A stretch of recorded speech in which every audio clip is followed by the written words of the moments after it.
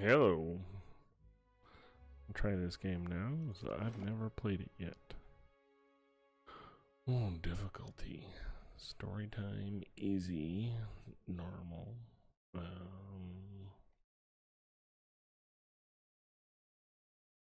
Sure, easy sounds fine.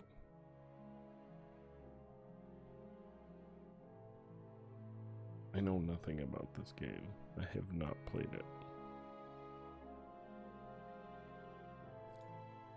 I just know I like Obsidian from some other Knights of the Old Republic and stuff, so.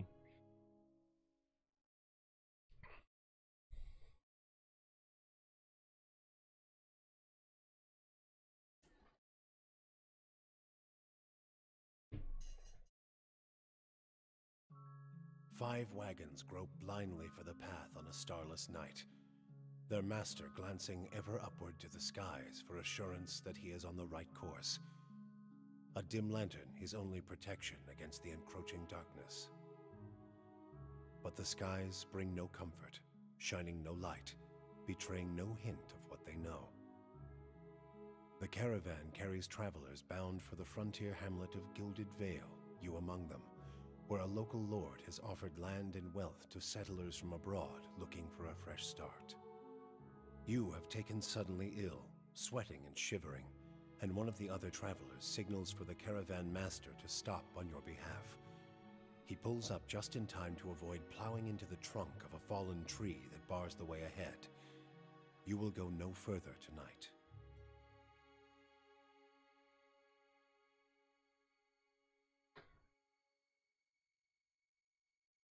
Okay. Don't I get to make my character or anything here? Oh, here it is. Male or female? Male. Look at that guy. Beefcake. Human. A mua? Was he made out of a tree? Kithrace and foundling near oceans. Affinity for water. Many of their civilizations, such as Rotai, are based on naval dominance. Dwarf. I get stuffed. Drywood, vanilla. Elf. Orlin. Okay, now that thing looks like it's part tree. Godlike. What in the hell does he have on his head? Is he a unicorn?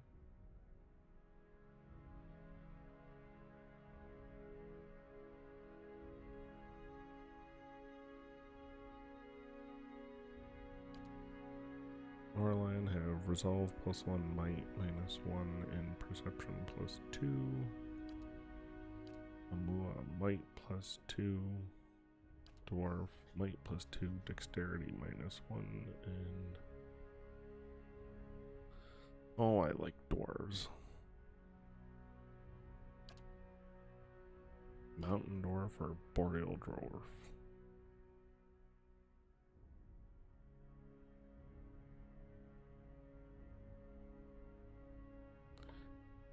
Etuniac share instinctive love of exploration. Boreal dwellers are somewhat common in the vanilla Valian republics, but seldom encounter in the Deerwood. Gain +15 accuracy against any creature of the wilder or primordial types. Mountain dwarves have a bonus to defend against poison and disease attacks. That sounds like me.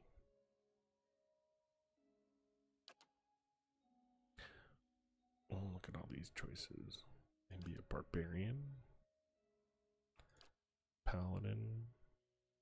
So frick is a cipher. Ciphers have the ability to directly contact and manipulate another person's soul. That sounds strange. Monks. Oh, what the heck. Paladin. Faith and conviction have an inherent bonus to all their defenses. Over the course of the game, the value of their bonus may shift on their reputation.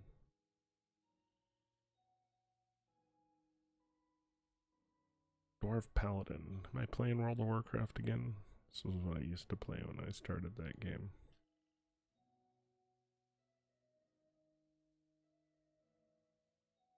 Next. Paladin Order Bleak Walkers. Bleak Walkers are soldiers dedicated to conducting warfare mercilessly with extreme brutality in order to bring a swift end to conflicts because they are renowned for their terrible and unyielding nature. Most nobles will only call on them as a last resort. The Bleak Walker's behavior reinforces cruelty because the quickest resolution to a battle is one in which the Bleak Walker's arrival is announced and a surrender immediately follows. To ensure that people understand that no mercy will be given by any Bleak Walkers, they never give quarter under any circumstance.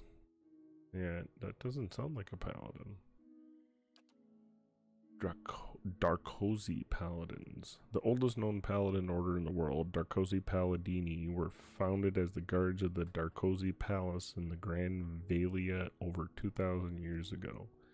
Since the shattering of the Grand Valia, the Darkosi Paladini have transformed into the protectors and ambassadors of the immense Darkosi family as well as old Valian culture. The Darkosi Paladini are widespread and occasionally even come into conflict with other due to the machinations of the Darkosi family. Paladins of the order are renowned for their wit and love of life. Favored dispositions: passionate and clever, don't like to be cruel and stoic. Gold Pack Knights. The Gold Pack Knights are an order of mercenary paladins who sell themselves for all sorts of defensive and offensive engagements. They emerged on the Pearl Coast a few hundred years ago and managed to survive the destruction of the dwarven nation that created them. Gold Pack Knights are not especially brutal and are willing to shift direction based on the desire of their employers. As their name suggests, the Gold Pack Knights believe payment forms a binding contract. They are known for being non-judgmental professionals and impressively mirthless. Favored dispositions: stoic and rational. Kind Wayfarers. The most widespread paladin order, the Kind Wayfarers are guided and protectors for travelers, often people of limited means traveling in dangerous areas. Kind Wayfarers lack the noble prestige of other paladin orders, but are widely respected by commoners for their generosity and compassion. Kind Wayfarers lack a centralized structure, and many members operate independently in remote areas. Though the order is known for not being wealthy in recent years, they've improved their finances via cartography and working with groups like the Hand Occult to develop travel guides for little-known ports of Aora. Favored dispositions: benevolent and passionate. Shield Bearers of Saint Elka. During a peace negotiation, an archer from the kingdom of something Ader shot the noblewoman emissary of Kulkin, Elka, in the arm-provoking battle. Elka nevertheless made a second attempt at negotiations, accompanied by 3 elven knights whose only arms were shields they held in front of Elka to protect her. Elka succeeded, helping form the Ader Empire. The knights who protected her founded the Shield Bearers, who continued as extra guardians and diplomats and beyond. They are well known for their honesty and skill in negotiations. Favored dispositions: honest and diplomatic. I like that one. Paladin abilities: Flame of Devotion. Calls upon the paladin's inner fire, causing the equipped weapon to burst into flame and adding burning damage to their next attack. 2 per encounter, speed, instant effects. Lay on Hands. Fueled solely by the belief, the paladin is able to heal with their touch of his or her hands, recovering a substantial amount of endurance for the paladin or ally within range. 2 per encounter, speed, average, range 3 meters. Allied target plus 54.9 endurance over 5 seconds. Oh, paladins always have to have lay on hands. Might represents a character's physical and spiritual strength. Sure, thanks, tablet. Physical and spiritual strength, brute force, as well as your ability to channel powerful magic. During interactions, it can be useful for intimidating displays and acts of brute force. In combat, it contributes to both damage and healing, as well as a fortitude defense. Recommended for paladin. Well, what am I at? 12, and I have 15 points left to spend. Let's bump that up to at least 15. Constitution, definitely going to want to be in the same thing. Resolve reflects a character's internal drive, determination, and fearlessness, and the emotional intensity they can project to others. It can be useful for mental intimidation, leadership, and convincing. Let's get that up.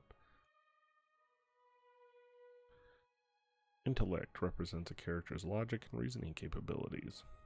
Seems pretty standard.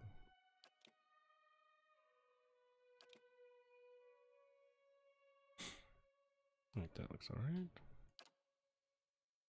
Culture. Oh my lord. This has got some deep customizations. Why have I not played this game yet?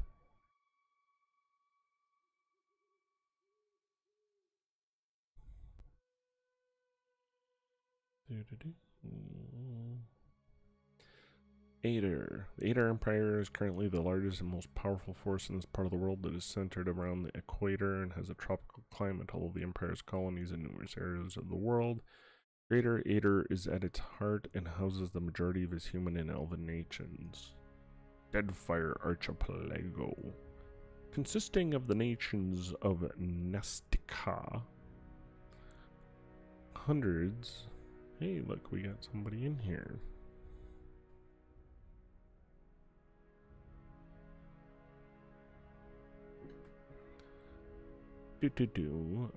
Dozens of Amoa settlements and hundreds of lawless, pirate-infested islands that stretch along the southern sea. Deadfire is home to boreal dwarves, Amoa, and mixed variety of other races.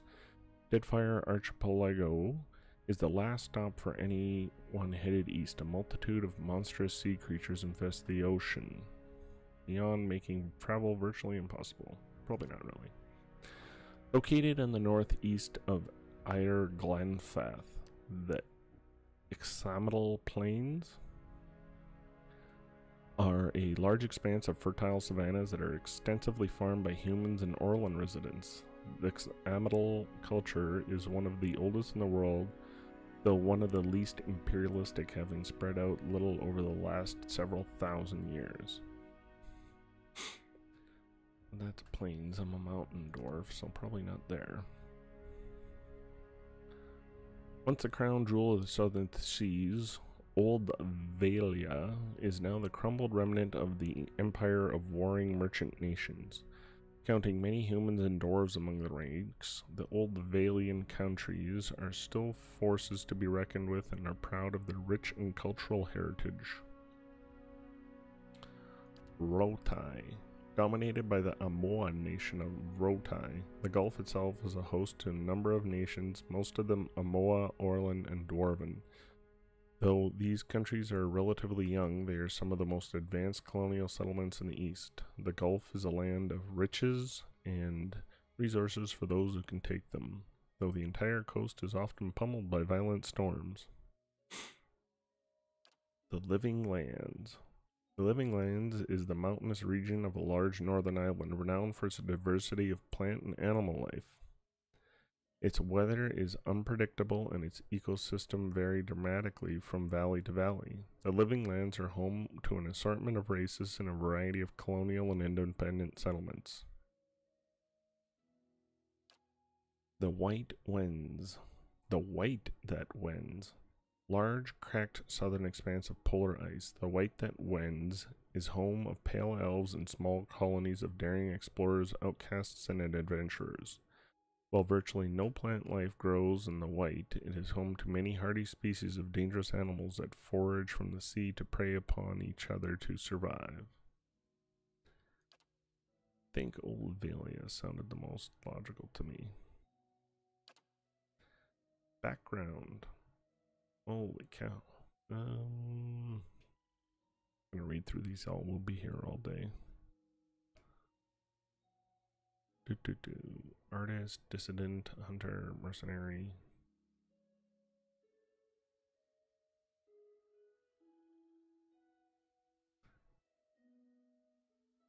I think an aristocrat will work. Oh, and I gotta pick my appearance.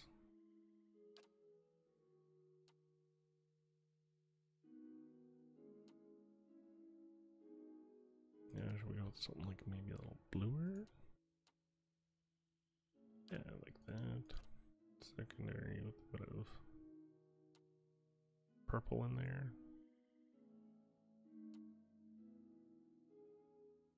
I guess that's more like grape, isn't it? I kind of like both that. Skin.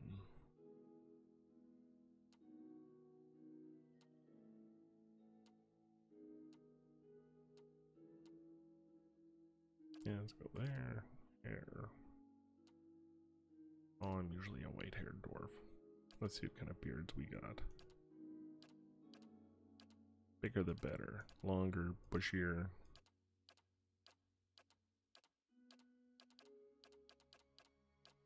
More ornate, too. Yeah, it works. There we go. Hair. No. No. No.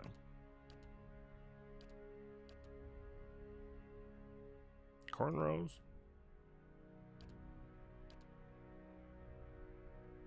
Braids. There we go. Change the portrait, maybe find something that matches a little better.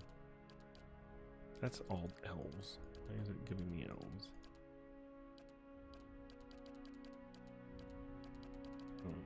99 portraits and 5 are dwarves? Holy crap. Is it showing me all the non-dwarf portraits? What's the point in that?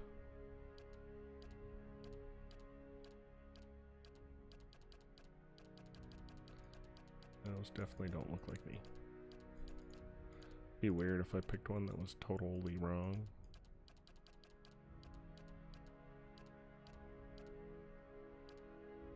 I guess this will have to do. What do we got next? Voice. Oh, different voices. Yeah. Leading the way. There we go. Noble. Oh my lord. Alright. Enter name. Sorry if you can hear that. I have a mechanical keyboard. This was my World of Warcraft Dwarven Paladin name, so why the heck not?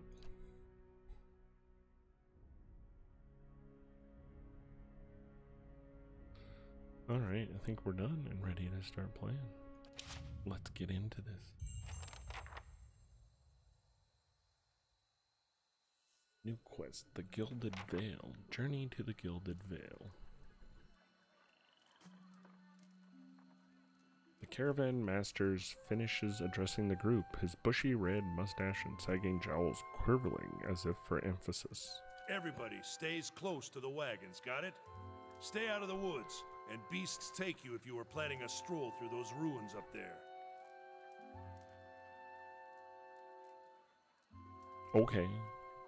Whole area's crawling with hut-dwelling types who would be happy to stick an axe in you for trespassing. So mind that you don't track mud on their sacred blazing rocks. Okay, will do. Tonight, everybody stays put, and in the morning we'll get the path cleared. Gilded Vale's less than a day out. Understood? At last, the caravan master turns to you, frowning as he looks you over. Touch of the rumbling rot, could be. There's a stinging beetle round here, carries it. You'll be fine once it passes your innards. Unless you don't drink water, of course. Which case you'll be dead in a day.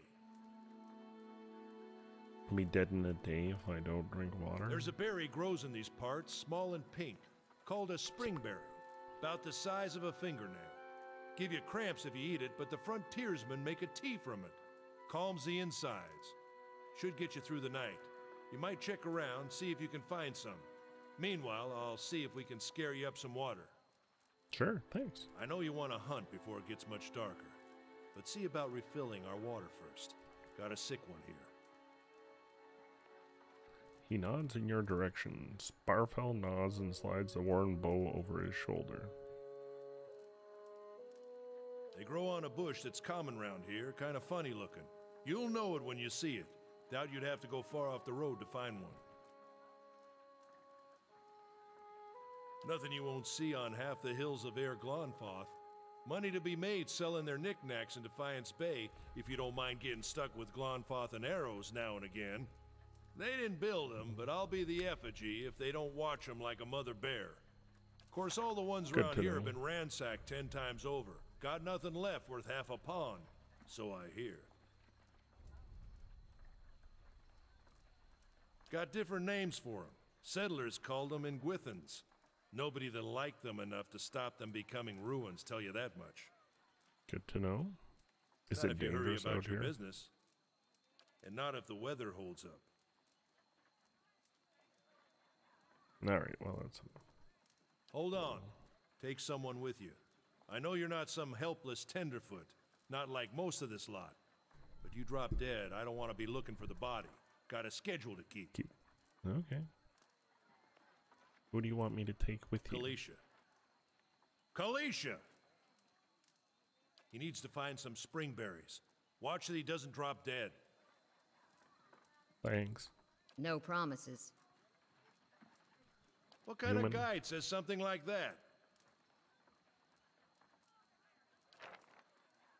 Kind you can afford. Don't listen to her. You're in good hands.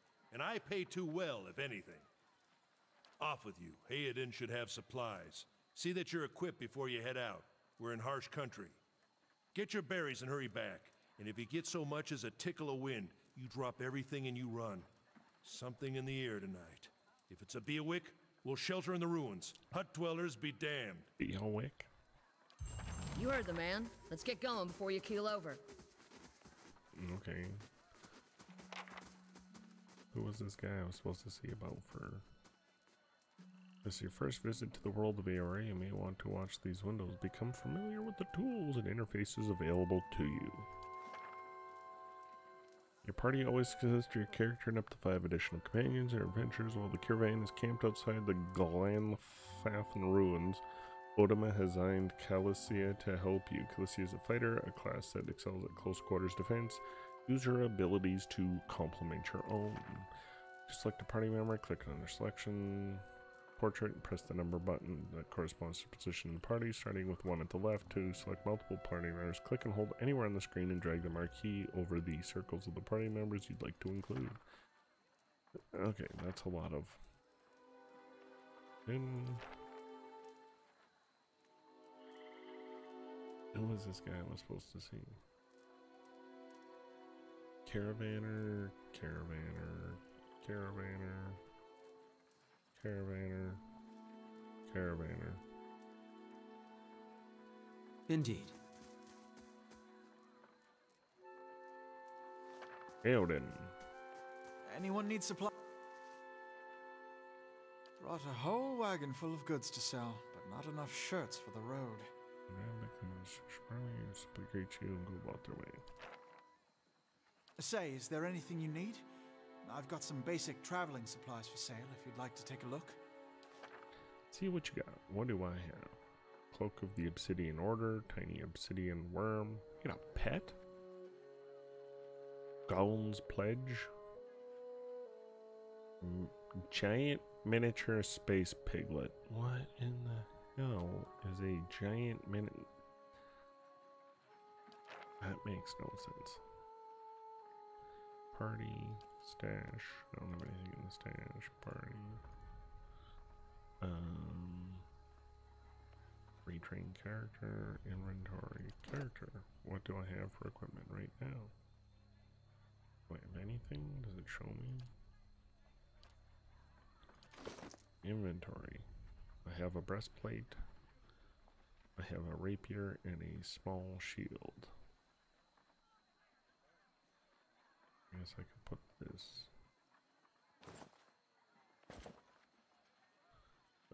Guess I goes over there. Put this ring on somewhere.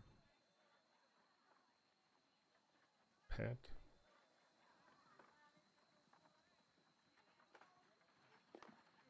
Giant miniature space piglet. Oops. Something else you need? What does he got? Weapons.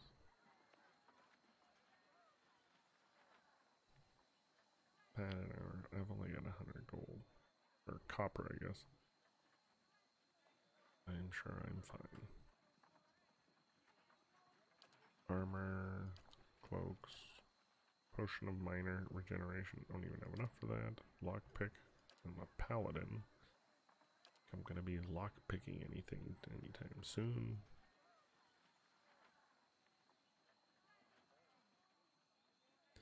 I'm sure I'm fine.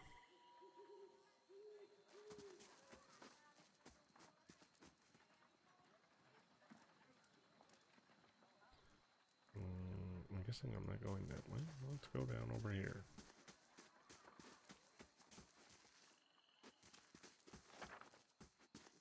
Exploration is key in Pillars of Eternity. Make your way through the eastern reach. Open the area map to see what parts of the map you've already been to and see what's left to explore. Hey, what's it say? Party AI is active. Okay.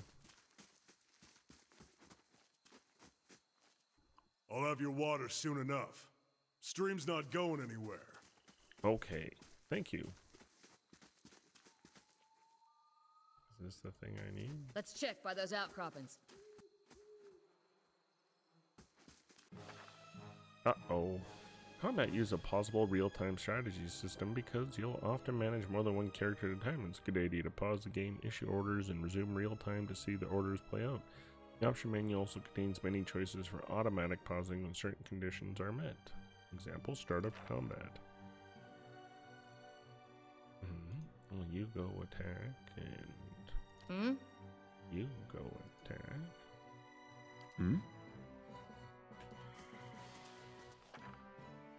One of your characters will begin engaged in melee. When those characters are engaged, they immediately stop moving. If they move again, they will provoke a disengagement attack from the enemies, engaging them. Your character also automatically engage enemies when they initiate attacks against them with melee weapons. All characters in game have friend and foe, primary defense against attacks, defection, fortitude, reflex cells. Accuracy is very good.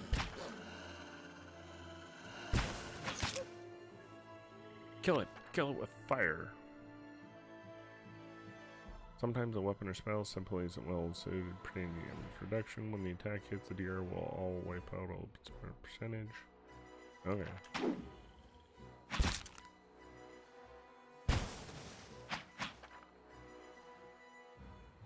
You scored a crit. A crit is better than a result. Yeah, I know what a crit is. I don't need to read all this. I shall. This is it. There we go. You receive quest journal update with relevant information.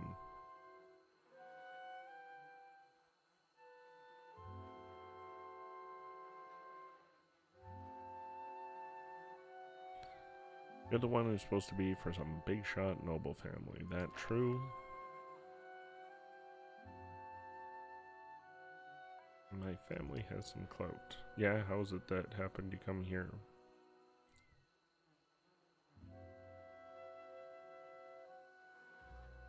Isn't your business.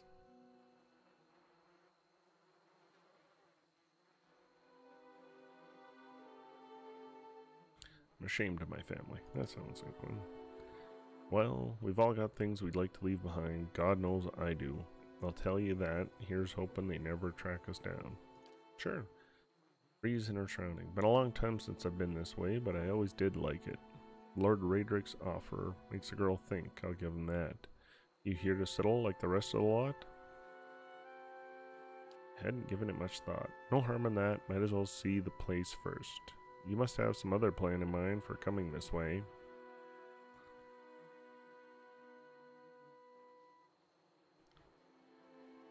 I have no idea. Right, interesting. Well, there's probably no hurry to take up your mind. You've got an inn in Gilded Vale that'll put you up as long as you need, or my sisters tell me. Anyway, I'm wasting time here. Odamal will give me an earful. Let's be on our way. Alright, I don't really care. No, I wouldn't hold my breath that Sparfell's getting your water anytime soon. He does what he feels like when he feels like it. We should check up on him and slap him around a little. Stream's just down the way. Let's come in and get your water. Sure. Find Sparfell. Dingle dangle.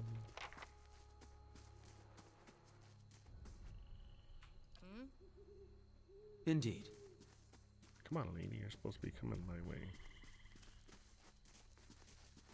I'm guessing we go this way. This is where that douchebag was standing before. Sparfell. He's probably getting slapped around by something. And we'll have to rescue him. Because, you know. Usually how these games go, right? Look, there's a deer. There's the stream.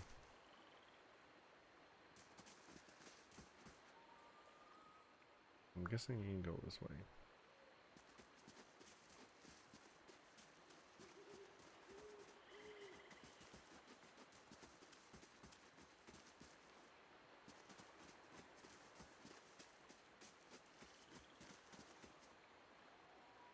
Is it too rocky? Do I have to cross the bridge?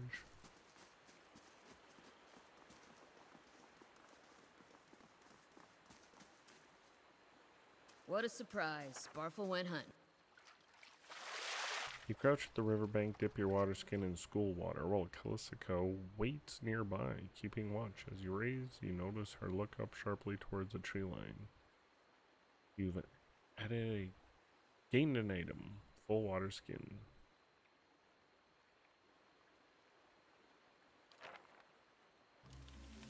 Out of the trees emerges Sparfell, one of the guides barely discernible in the dim moonlight. He no longer carries his bow, and there's a strangeness to his gait. His stride wobbles as he moves towards you with labored breath. Sparfell? Are you alright? Are you hurt? Toe catches a rock and he collapses forward in a heap. The feathered shaft of an arrow planted between his shoulders like an enemy flag. Uh-oh. You see those Glenfarthing things? Ambush! Uh-oh. A moment respite. Right. I'm gonna take him. Second win, lay on hands. You go. That guy. What you need? You go hit her.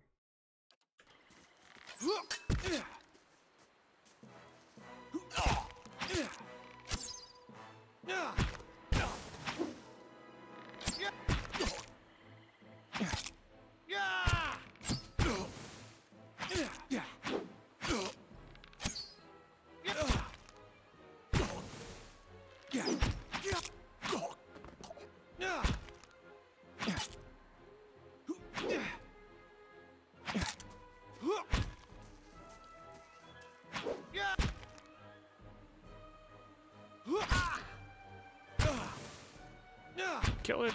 Kill him! Kill him with fire!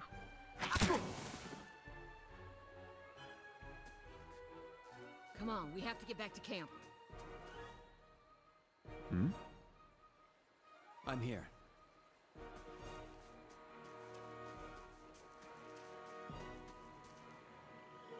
I'm here. Yes? Can I loot him? Yes? No, well, whatever. I'm here.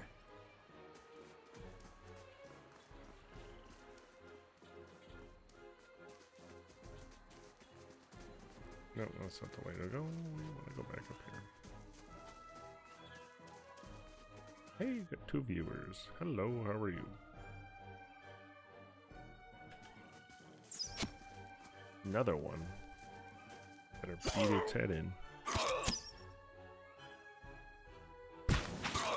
Injured. Hit him. Hit him with your sword. Start him on fire.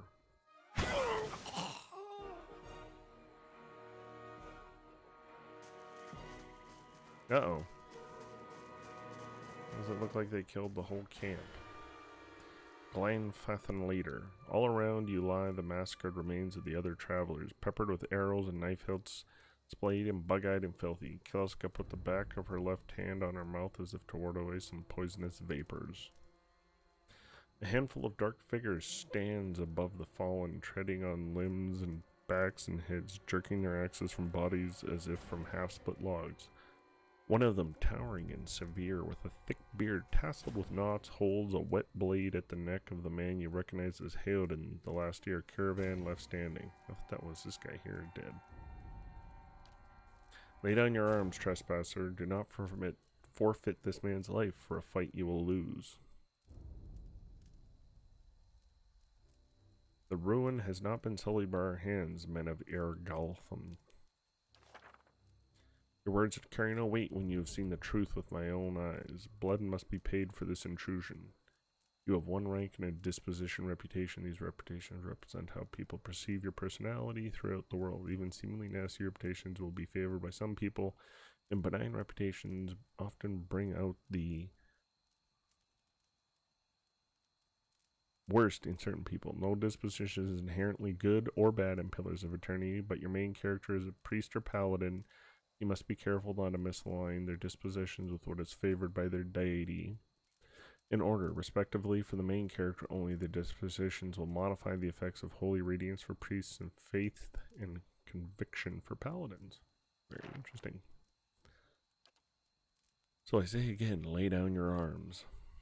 Well, hello, we got 3 people watching now. Don't trust them, they mean to kill us all. We are innocent in this, will you not listen to reason? Might 14.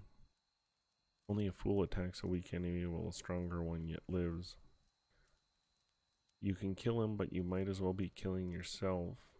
Judging by the string of animal teeth around your neck, I am guessing you are worshippers of Galawain. Galawain told you to stop protecting the ruins, would you?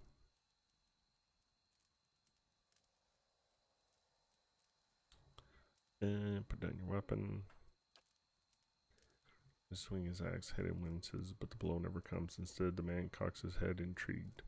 Of course, but he would not. It is by the command of all the gods that we accept this charge. How do you know? Because it's inconsistent with their beliefs, or because it's what you were told? It's always been known to my people. And I see, what if Galawain's edict that weakness and age must be purged by youth and strength? You think Galawain would want some moldy, crumbling stones to survive long after their builders have turned to dust? He would not. He told us otherwise. I'm sure he did, just not you personally. But why would that stop you from killing innocents? Distracted, the man's grip falters on his axe handle. He nearly fumbles it, affording Heoden the moment he needs to dodge out of his swing, which comes too late. Howling with rage, the man charges you instead. I'll take that.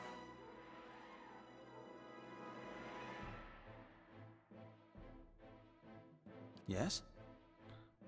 You go after the leader. How can I help? Heoden, go after the hunter. Hmm? You can come after the leader with me. Hmm?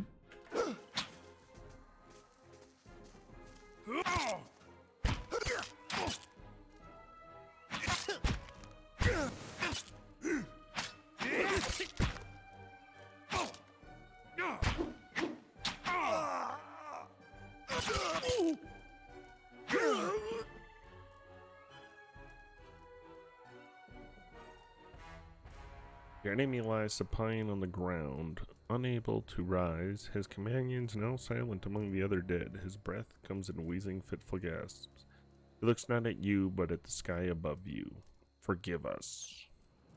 Barely audible beneath his choked sigh, a whisper of wind stirs the air. At this, the man's eye rolls back as he closes them. Good, good. The gods are just. A queer smile crosses his face. I am ready. The wind begins to swell, whipping the ground around the camp. Electric and volatile, upending pots and rattling tents like an angry spirit. You can feel it begin to seep beneath your skin, and where it pierces you, it feels as though it's rending you apart from within. Seated against the wagon wheel amidst the howling maelstrom, slashed across his chest and bowel, Otoma's body stirs, and with great effort he raises his sagging head. His eyes barely open, he looks directly Get at you. inside! Run! Get inside, run! It's probably that Biowac thing he was talking about. It's quite the storm looking. It's a pretty game. Straining against a gale that threatens to pull you off your feet with every step, you set your hands in the worn folds of the weathered rock and set up about pulling yourself up the precipice. The last burst of energy before your arms give out, you swing yourself up onto the ledge. Heoden trails behind you, slowed by injury and delayed by early hesitation. As he nears the face of the rocks, one of the fallen attackers who had been feigning death lunges for Heoden and topples him onto the rocky ground. Restrained, Heoden lashes out against his fatigued assailant but struggles to break his hold. They are close to you, despite the wind from your position. If you were to throw your weapon at the attacker, you would have a good chance at hitting your mark.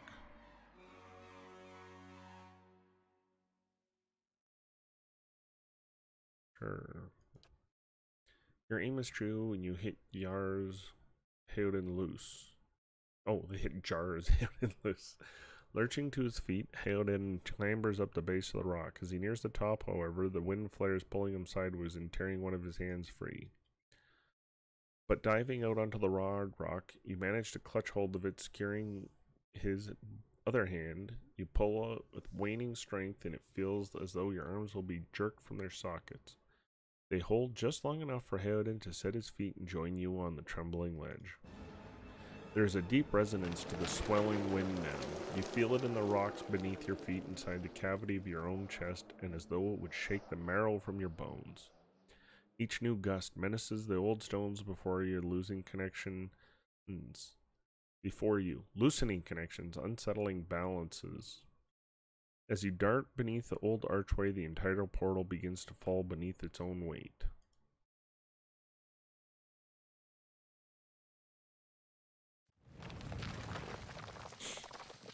Was that? A Biowick. Had to be. Then we're lucky to be alive. And we're the only ones. We can't stay here. There could be another collapse. We're not getting out that way anyway. Let's get further inside.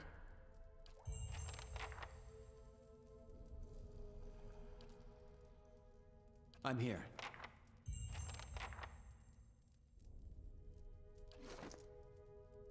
I probably have no weapon now.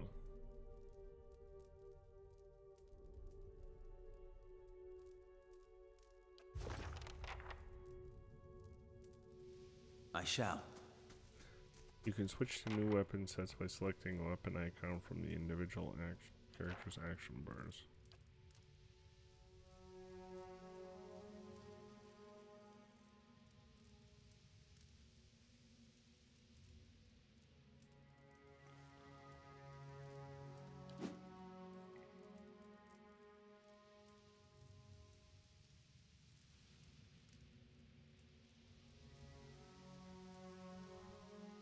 Blocked off by rubble.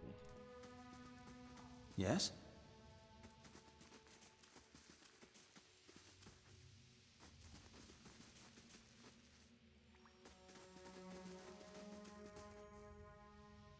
That should be far enough.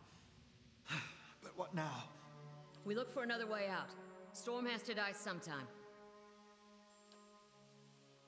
Windstorm of a kind they only get in Airgalthan. Glenfath. Not too many people live through them, so it's hard to know what's true. The Glenfathan word is Biowac. To them, it's the gods' way of reaping the souls of the land that couldn't find their own way out. But they'll take a living soul as soon as a dead one. Still got yours? Who attacked us? The Glenfathans. Those would be the hut dwellers Otoma warned you about. Look to be Fangs of Galawain, who are the twitchiest of the lot. They go rune to rune looking for fights with colonists. Poor Otoma. I think he half expected this once we lost the main road. They said we trespassed in the ruins. I don't believe that. Odamun would never allow it. But as much as the Fangs are hotheads, Clan Fathans don't attack without being provoked. Either they saw something and got the wrong idea, or she glances down the passage beyond, or there's looters in here with us. That's not something we need right now. What about everybody else? The wheels got a hold of them now. Gods grant them better luck in their next lives. You don't seem too upset. Maybe you just don't know me enough to know what upset looks like, and maybe I've seen worse too. Seen worse and kept on walking because there's nothing else to be done, and because there's other people you care about who still need you. Let's get going. Which way to go here? One way's as good as the other, right? It's not like I'm Gandalf and I have Someone else has memory of been this here. place. We should move. See if they left anything useful behind.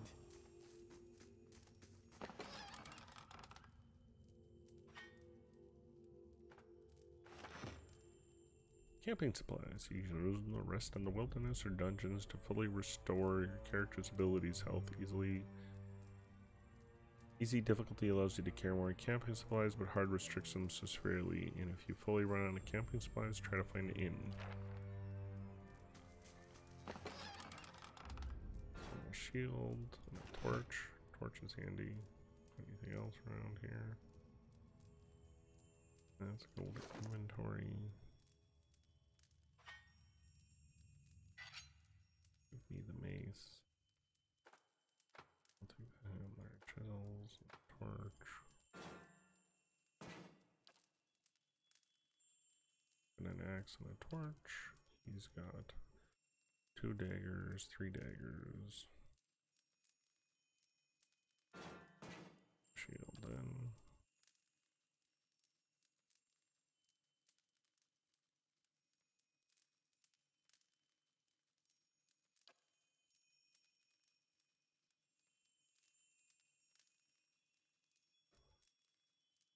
Endurance.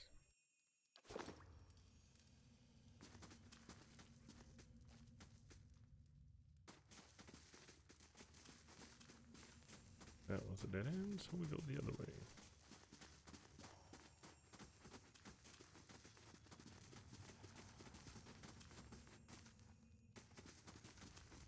See us down here.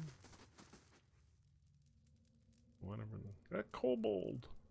A trembling, sickly creature emerges from the dark, clutching a spear. Knobby elbows and thin ribs show that it's scaly flesh, which recognize it as a Zarip. Watches you cautiously, breathing in ragged sighs.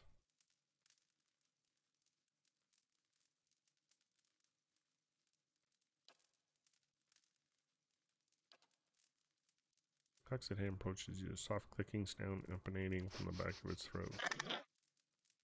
Resumes its defensive posture.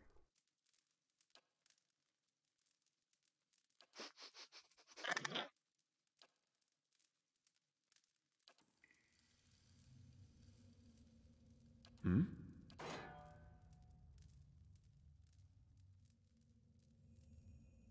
Indeed. Yes? We'll go this way then. Eastern Reach is a dangerous place full of lurking enemies and and carefully concealed secrets. Enable scouting mode to move stealthily and search for hidden objects like traps or secret doors. Where is that? Look at the tiles. What are those symbols? Hmm? Blinding strike.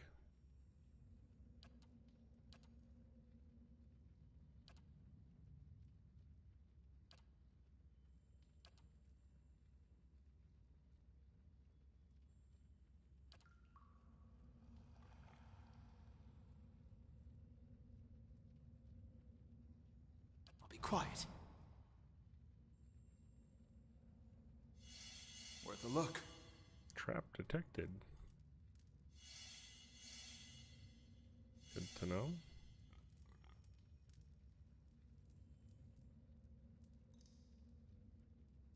So we're not going that way.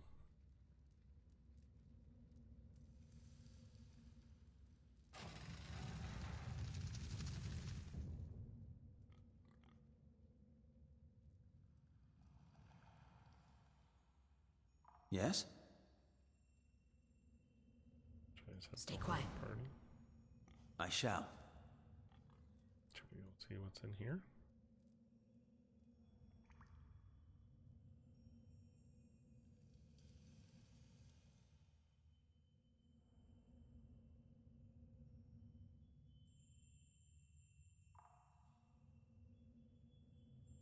Six pillars. The mural must be ancient, yet the colors are still bright and vivid. It shows what? A procession of Egwithans with all their kith races, Oma, wealth, blah blah blah. They walk among pillars similar to the ones that are in this chamber, each one topped with a flame.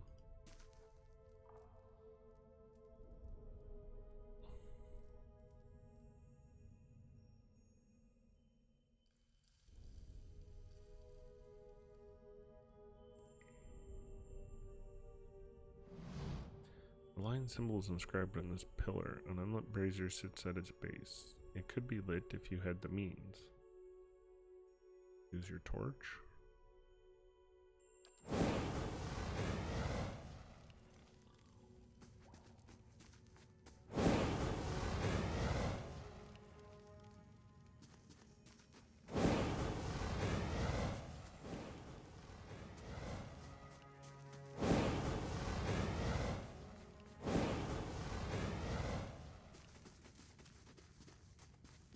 Should we go see if that changed anything over here?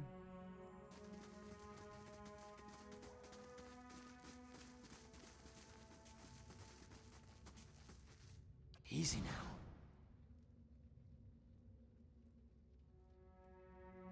Hmm?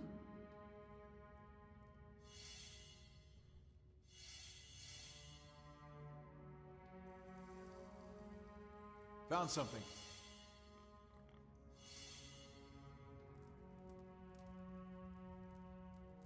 Hmm?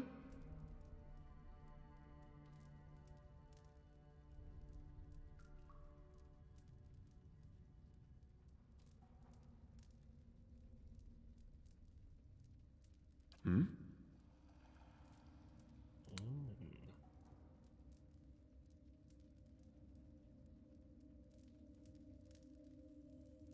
Hmm? We shall see where this leads. Spider!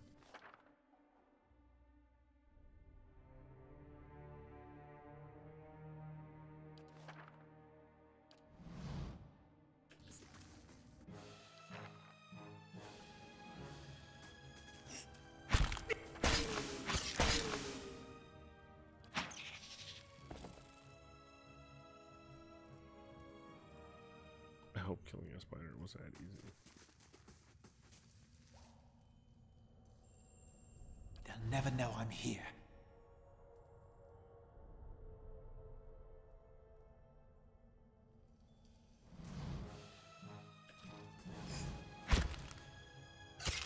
Attack!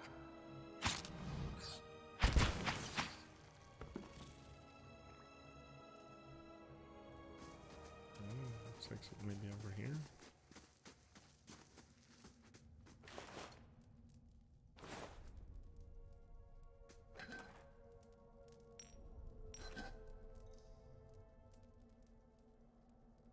Nothing else over here.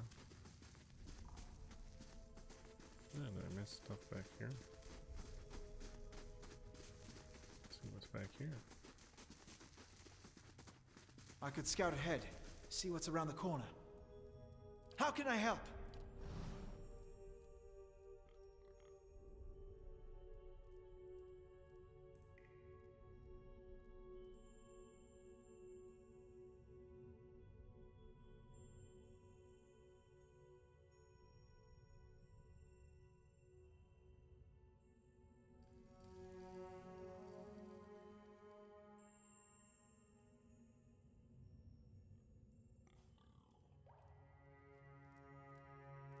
see anything worth fighting for. I mean, kill the thing for experience, but not all games reward you for just constantly getting into combat with everybody. Yes?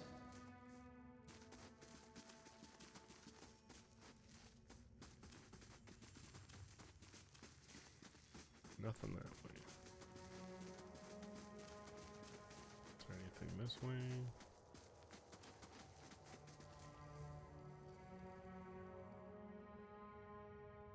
What's this? Bats as large as chickens are strung to a web. Yeah, we don't need to see that. What's out here? Did we get through the caves?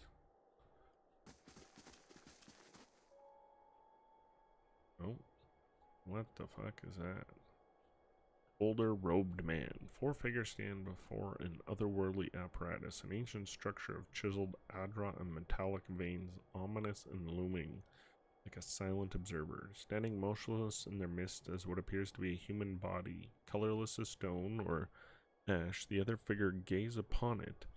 It might be contemplation. From your vantage point, you are well observed from their view.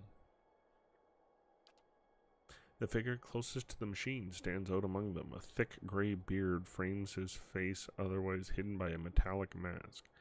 His faded robes are embroidered with a runic language unlike anything you've ever seen, and he wears a strange black headdress with 2 protrusions that jut out like the wings of some malevolent creature. Oathbinder bear witness, and see this man has kept his word true to his last breath, full to his blood's last drop.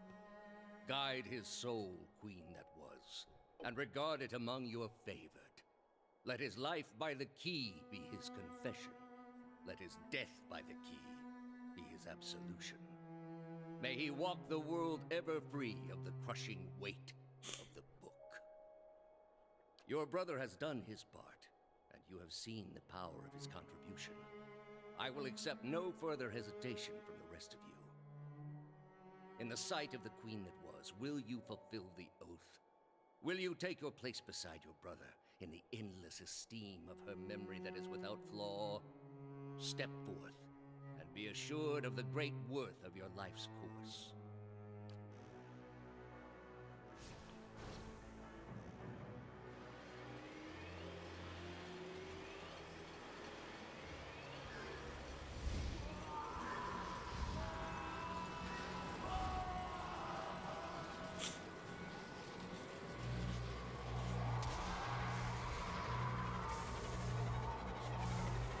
Well, it's always good magic when you're sacrificing people to do something, right? For an instant, the apparatus goes quiet and the air is still. Then all at once it erupts with a concussive surge. Light floods your vision and you are knocked to the ground. Your head snapbacks as you land and pain wells into the back of your skull, washing your last thoughts away into the black, unconscious void. You open your eyes to a different place. Another time, you stand in a circular room, grand and domed, its walls lined with adra and trimmed with copper. The style is ancient, but the chamber is unwreathed. At the far end, a great pillar of adra pierces the floor from below, its shimmering texture giving the illusion of boundless depth. Encircling the pillars and apparatus, much like the one you've just seen, but immense and multifaceted and intertwined. Your thoughts are yours and not yours, and they seem to exist before you think them, and they are all questions, pressing questions, troubling questions, questions that must be answered, or. At the base of the pillar, you now see a man with a thick gray beard and a ceremonial robe, crowned with a strange ornamental headdress. You know this man. You are walking towards him now at a pace that is hurried while trying not to appear so. You have something you want to ask him, one question above all, and the question spins madly in your mind.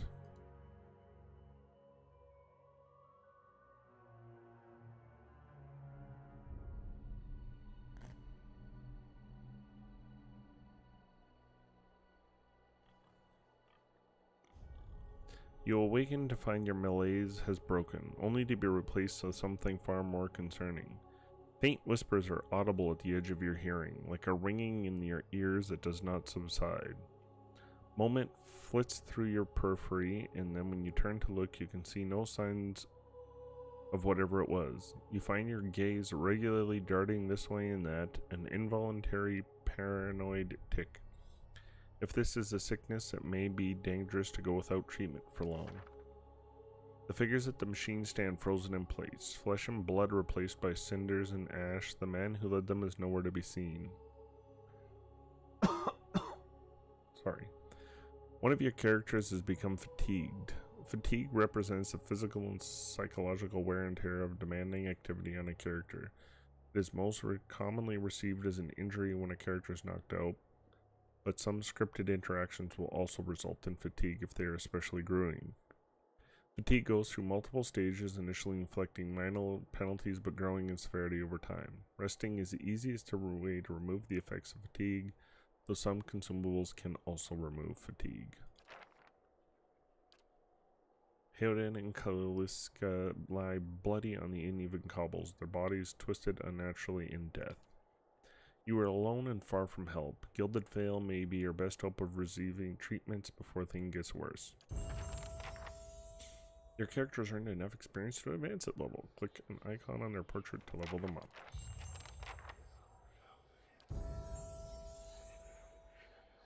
Six points. Lore, athletics, survival.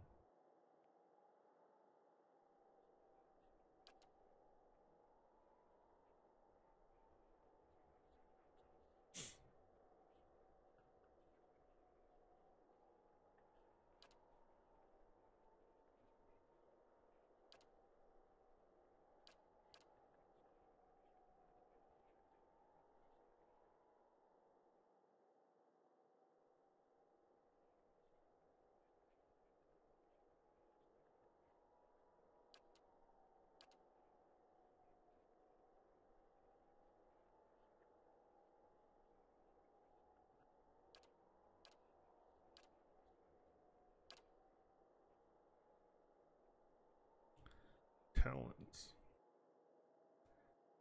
Untroubled faith. Paladin's belief become more than just the sum of his or her actions, negating reputations that negatively influence faith and conviction. Modifies faith and conviction. Passive. Dex +4 deflection, +8 all defense except for deflection. Deep faith. The intensity of the paladin faith, granting increased defense bonuses, modifies faith and conviction. +4 deflection and +8.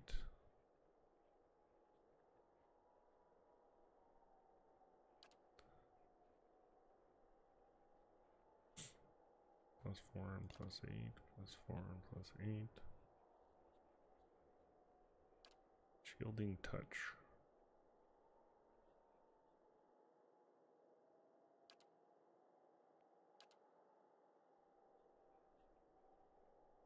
Weapon focus. Not there yet. Hold the line. Utility.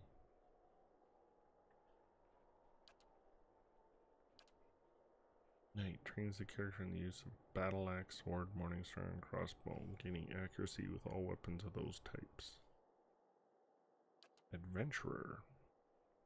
Poleaxe, warbow. I don't know if I want to.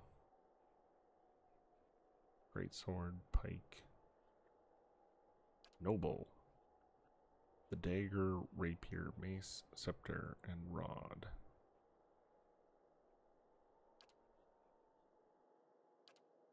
We'll stick with the untroubled faith. I think that's all done.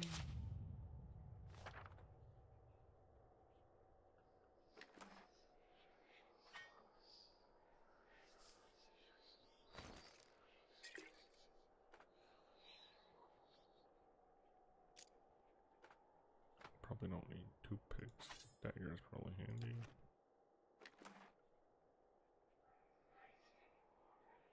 Oh, it's giving me both. Oh.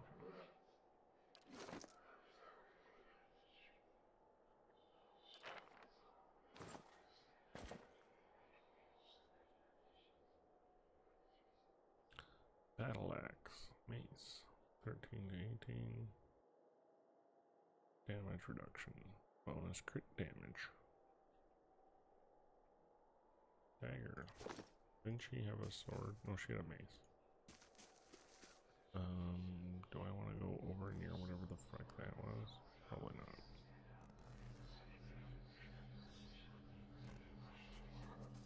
You must gather your party before venturing forth.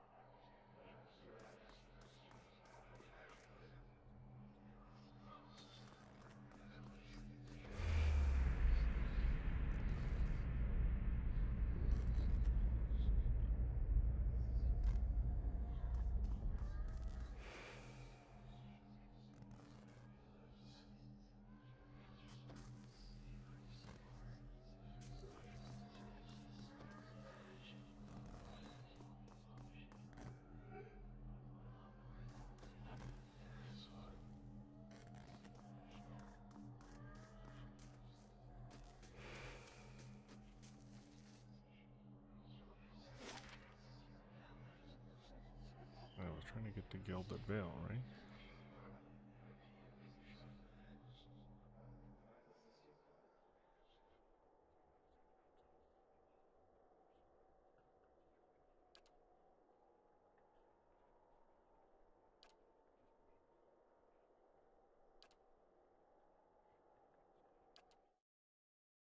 I guess that's what I gotta do.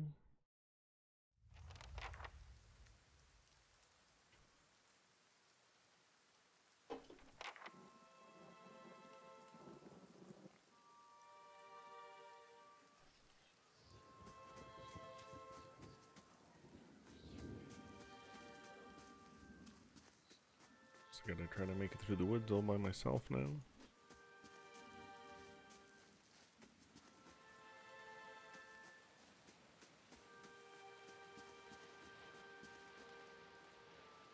Wait, was that just a ghost?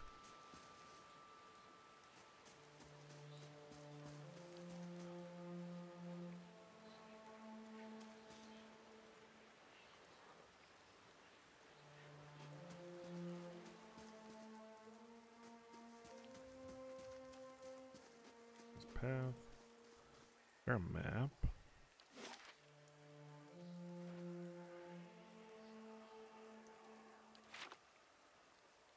Stronghold, journal, character, inventory. Oh, here we go. South to Gilded Vale.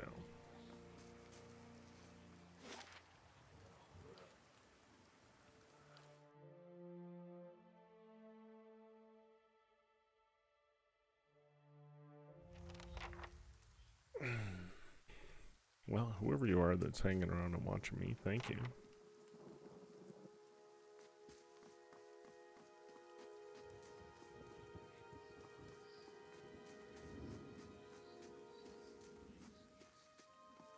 That's kind of creepy.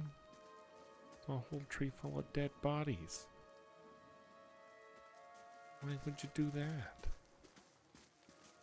You must be one of the new settlers. Welcome to Gilded Vale. You'll be pleased to know that we've had some recent vacancies here.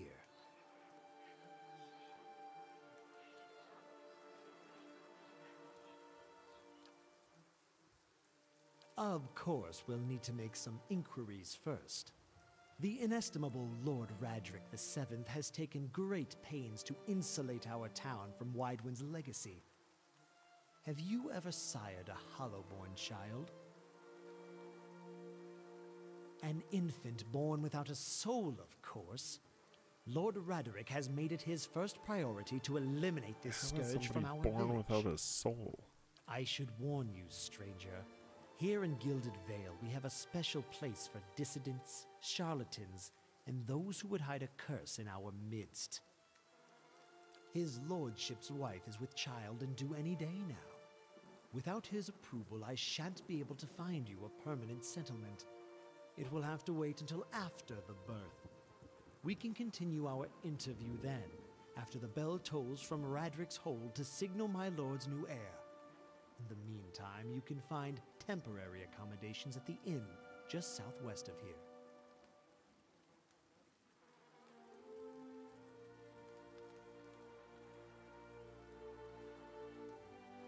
Whatever your problem, it sounds like a matter for an animancer. However, the only animancer in Gilded Vale isn't in any condition to speak. Consider yourself fortunate. After she failed Lord Radric, we saw to it that she wouldn't profit from the misplaced trust of others. A bad cure is often worse than none at all. So this is a really shitty town, basically, is what you're telling me.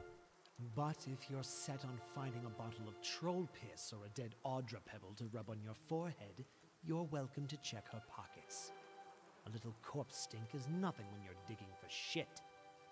My advice, however, is to be satisfied that you escaped and leave it at that. Alright. Keep out of... Talk to you. Listen! 2 tolls. Let that be the last. 3. Gods have mercy. It seems your arrival is ill-timed. 3 bells toll only for the death of a Radric. I fear Lord Radric's heir is lost, or else Hollowborn, and so lost all the same. You should tread carefully.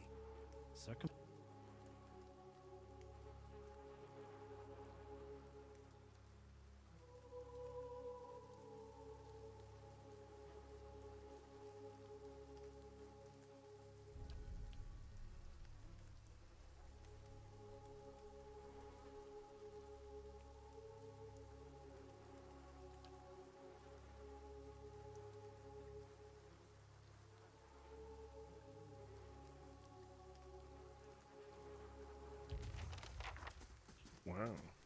Nice guy.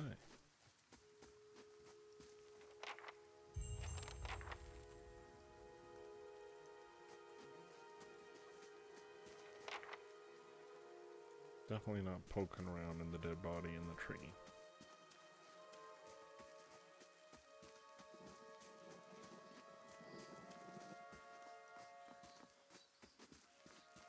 Where's this inn? That looks like a blacksmith.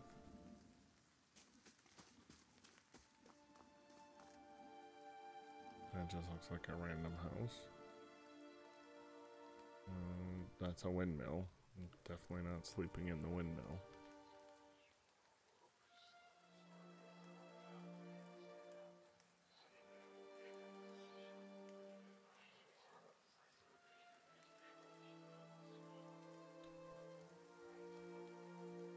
Over here. Is this probably the inn? This looks like it might be an inn.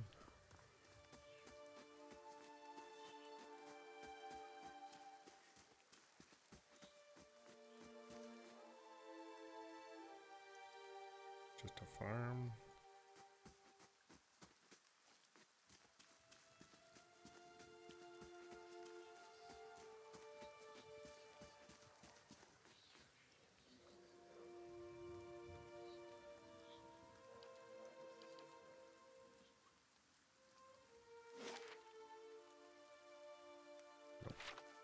Indeed. Where's the inn?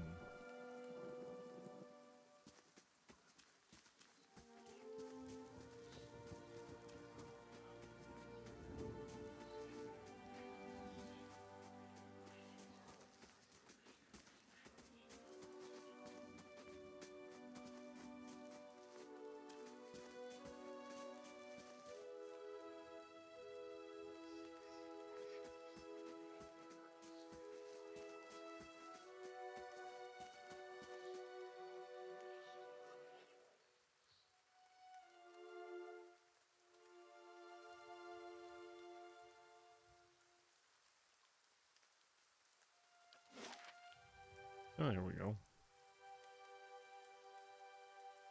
Ulfra's house, windmill, Ingrid's house, blacksmith hammery, road south, temple of Aelthus, the Black and Hound Inn. There we go.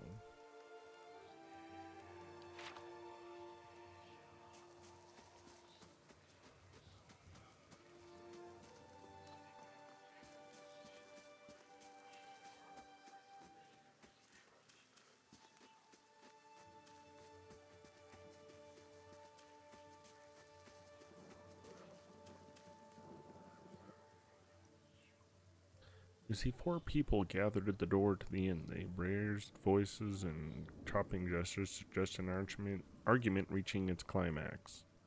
The first figure raises his hand for calm. His face is partially obscured by a hood, but his height and stature suggest an elf. I meant no offense. Let's put this matter to rest over a round, shall we? My treat.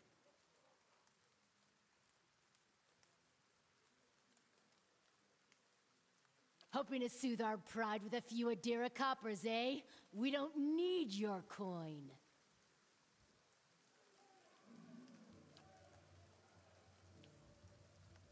Angry townsman. One of the other men glares at the hooded elf. His eyes are red from drink, but his gaze is focused.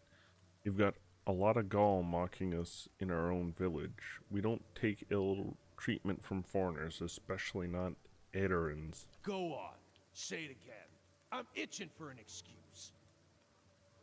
Fie, you're itching for the kindling touch of your sister, you cocksfeather! I'll cut that barrel-licking tongue out of your head. Okay. This is a misunderstanding. I didn't say whatever it is you think I said. We've nigh quarrel. That's where you're wrong.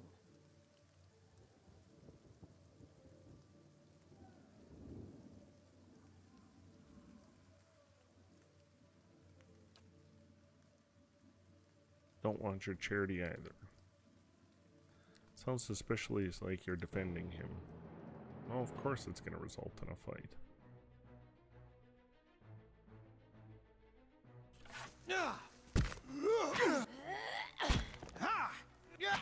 Onward!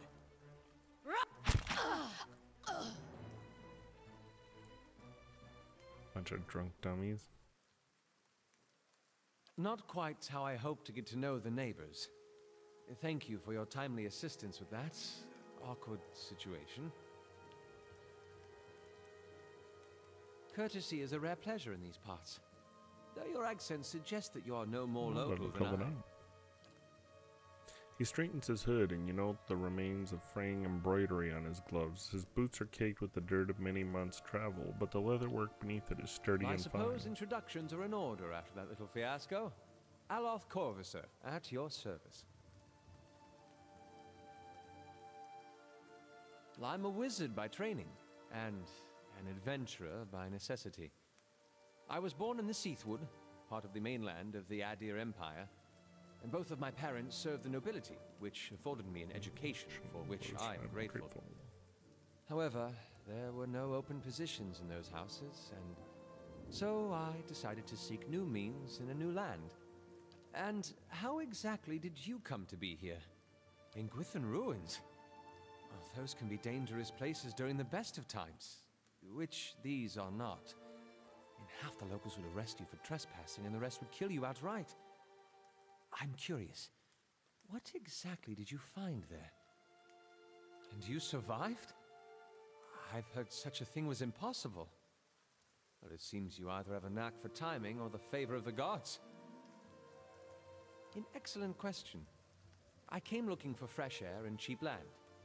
Instead, the magistrate gave me directions to the inn and a story about the local lord's expectant wife. But I take it that's a familiar tale.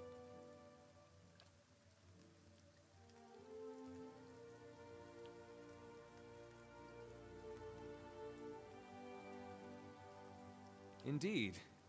The local lord has searched far and wide for similar specialists. He has rid himself of them almost as desperately.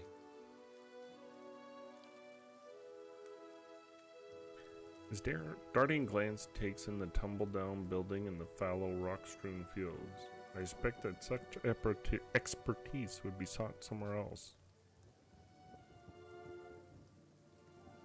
Begging your pardon, but neither do you. Yet, circumstances can find a person in the strangest of places. I'm afraid that was a matter of misunderstandings and mistranslations.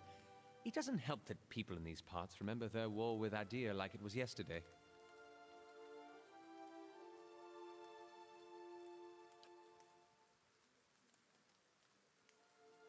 As I tried to tell them, they misheard me. Happens all too easily after a few pints, and their accent doesn't help. As should I, given recent events. It's just as well. I've had enough of the watered wine and lumpy beds at the inn. They say even the owner tired of the place. Just up and left one day. It explains quite a lot about the upkeep. Perhaps I could join you. I could use a change of scenery, and I find it's better to travel in numbers. Excellent. I shall follow you. Yay.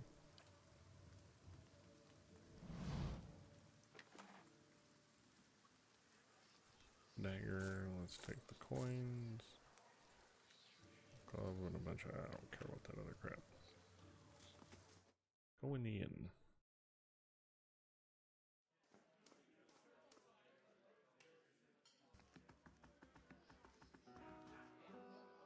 Well met, friend. Please sit where you like. Would you like a drink or a room? We have 2 available at the moment. Afraid we can't usher much away a good meal today, unless you're a fan of cold porridge.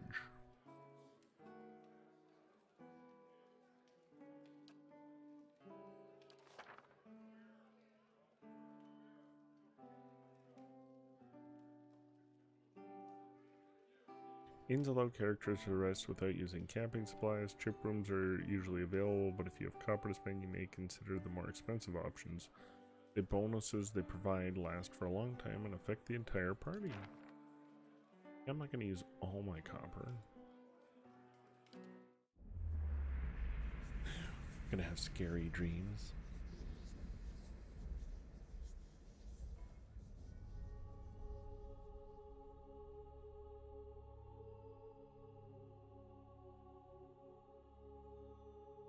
Your sleep is restless and fevered, assaulted by hisses and whispers, blanketed with a suffocating anxiety. You open your eyes to awaken and find yourself in front of Gilded Vale's gallows trees, the creaking of its ropes growling louder in your mind until the sound is deafening. Hanging from the tree is an old dwarf woman whose face is shriveled inward like moldering fruit. Her head hangs limply to one side. As you look at her, she looms larger and larger in your mind until she is mere inches from your face. Suddenly, her head snaps up and her eyes open, and they are empty, and behind them is a vast nothingness that makes your stomach drop. Her mouth slowly parts, and a gust of rancid air speaks a word. Watcher. You jolt awake.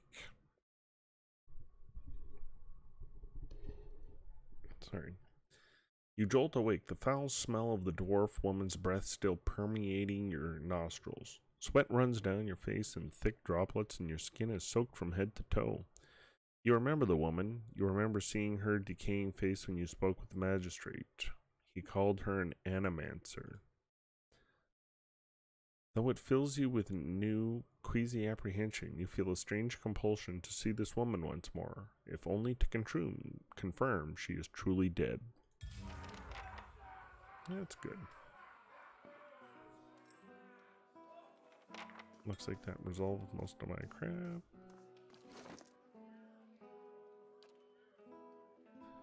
He's got his spell book,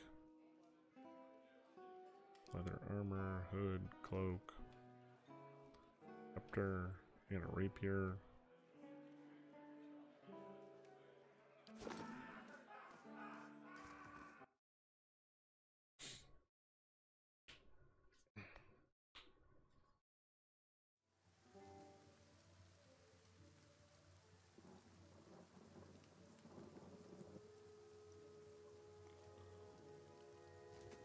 Let's go find that tree again.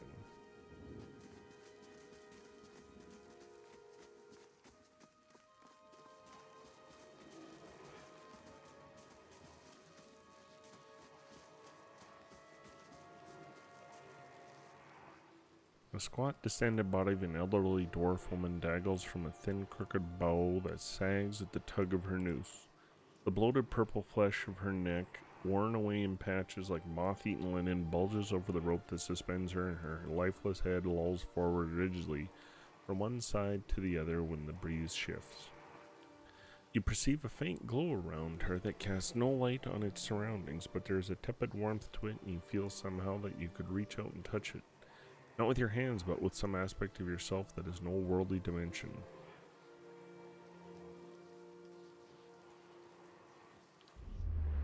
You take a deep breath, clearing your mind, focusing on your objective. As you exhale, you feel yourself spreading out toward the woman, perceiving all that lies between you and her with new, unfamiliar awareness.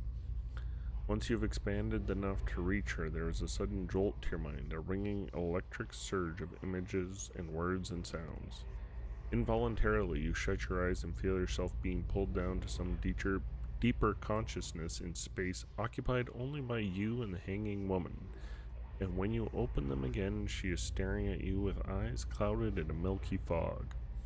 Her body still swaying in a wind you no longer feel from a tree that stands planted in a misty void. The woman gives a slow nod of her head, the rope creaking as she does so, and she smiles at you. Have you come here for me, dear? Or have you gotten lost? Ah, it is both, I think. Yes?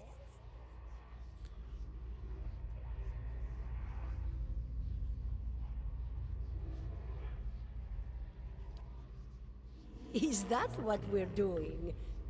Perhaps it just seems that way. Perhaps it is the easiest way for your mind to make sense of it. I think it is a very good choice. Did you now, dear? My, that would be something, wouldn't it? Could be luck, could certainly be. A storm can be a careless thing. Or maybe it got its hands around your soul but couldn't pick it up. A soul can be heavy if it stayed in one piece through its time. Strong souls, we call them in the trade.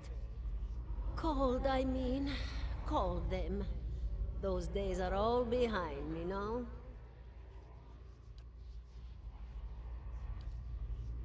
The world looks a little different than it used to, is that it?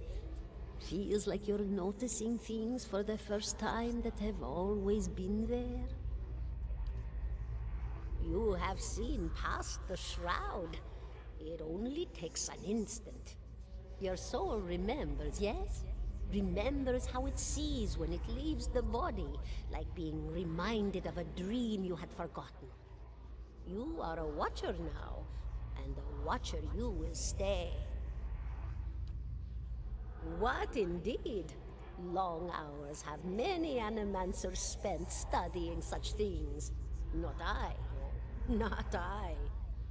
I'll tell you what I know, though, since fair is fair, and here we are visiting, you and I, and it reminds me of better times.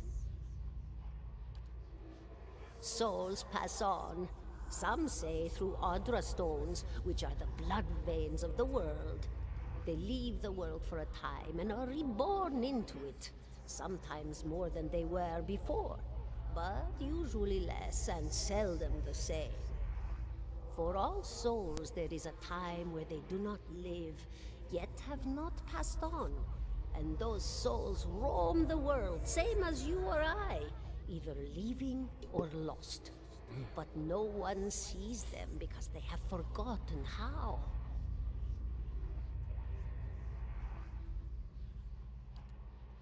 A watcher sees, though, knows what to look for.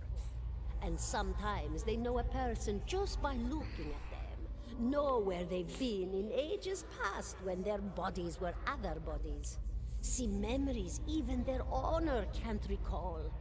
A wonder to behold when all goes well, a wonder. Oh, nothing to be afraid of, I'm sure. It's just much to take in for some. Sometimes there's trouble sleeping or other difficulties. You should see old Mayorwald. He could tell you much more than I. A watcher just like you. Helped many in his day. Took up in an old keep no one would claim. Not far, not far. Kadnua, beyond the Black Meadow. He will welcome the company. Oh, yes. Entropy. Rimagan's work. We know little of why or how. We lose pieces of ourselves when we die, and pick up pieces of others when we are born again.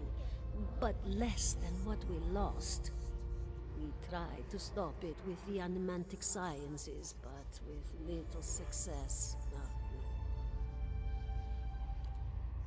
A very small few resist Rimergan's influence and stay together through some force of defiance, at least for a time. But they all succumb eventually, I think. Me? I'll bore you to tears, though. Goodbye, my dear.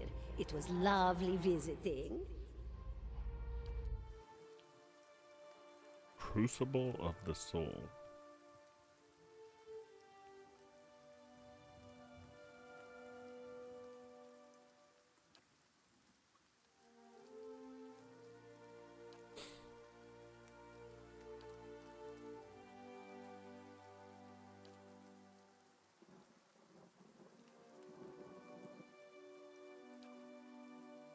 Only that they are rare and that they seem to have a unique insight into certain soul conditions, just as you demonstrated.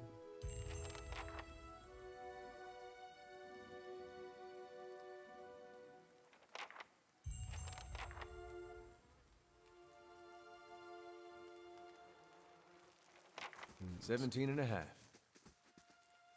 Sure, whatever you said, Dingleberry.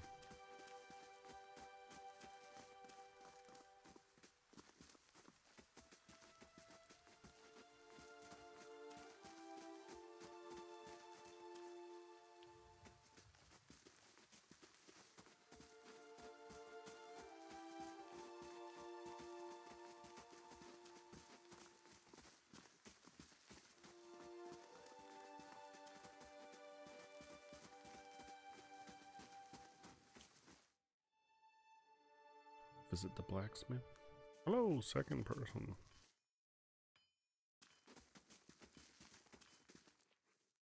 This Amawa man is an impressive build. Towering above the countertop, his skin is the dusky blue of the deeper oceans, and his thick arms boast corded muscles. Small ears frame a square jaw, face coated in smeared soot and arcing black tattoos. The first new face I've seen in quite some time. What can I do for you? Right, the stock's not what it used to be. We find weapons and armor RFEA, all forged right here at the Black Hammer.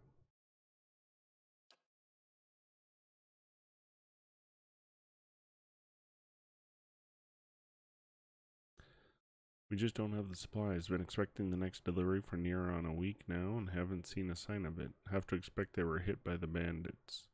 The road out east is crawling with them, or my workers ran off with the wagon themselves, maybe to make some coin, as if that lot would dare. He's right about the bandits. The dire situations in villages like this and the exodus to the cities has created far too many opportunities for unscrupulous sorts. Tautanu scratches his jaw thinking, if you happen to be headed that way, maybe you could keep an eye out for a supply wagon, or my shipment at least. They'd be cutting through the Black Meadow, I expect. Only good road for it. And as it's most of our weapons to go to His Grace Lord Raedric, Tautanu glances at the nearby guard, and that's as it should be, but it doesn't leave much for outsiders. We just don't have the iron.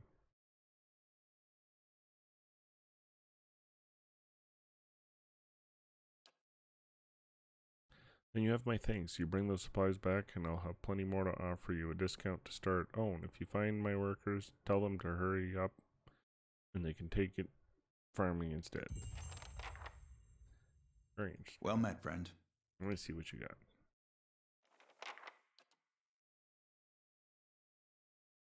Well, those are not cheap.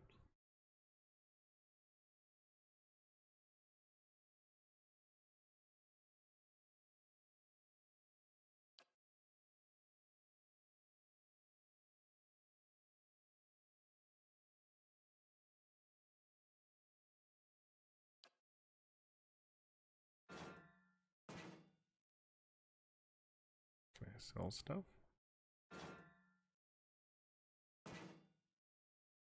There we go.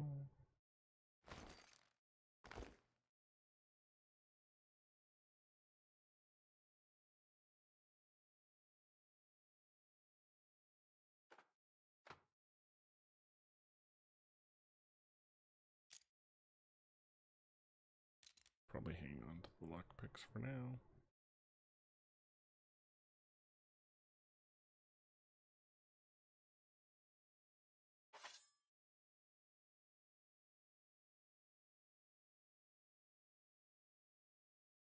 Pry bar, rope and grappling hook. 113 copper pieces.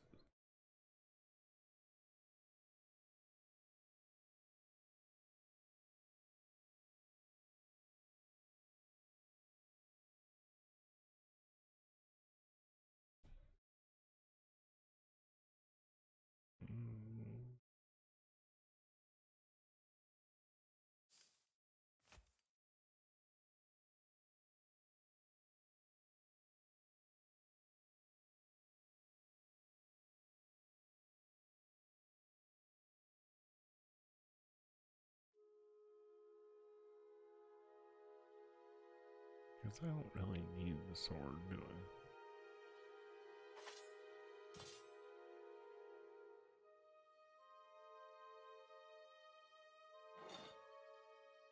Rope and grappling hook probably going to come in more handy.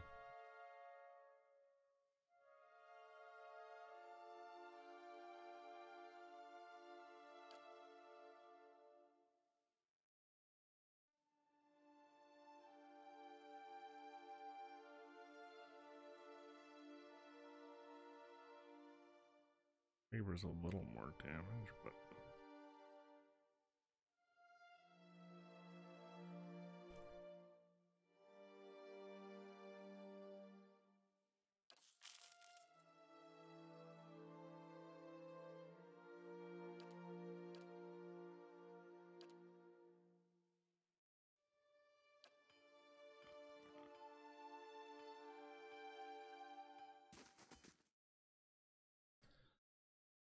all right.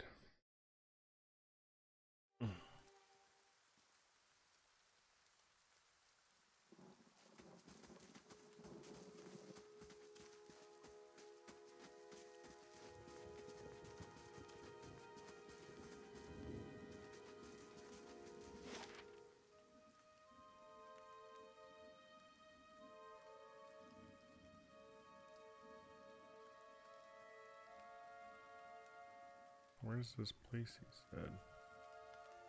Easternwood. Kid Noah's where I'm supposed to go meet that person. I guess I travel to the Easternwood.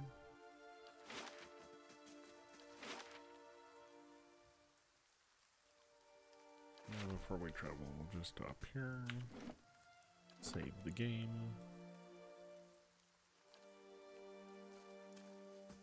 And I think we'll call that a night.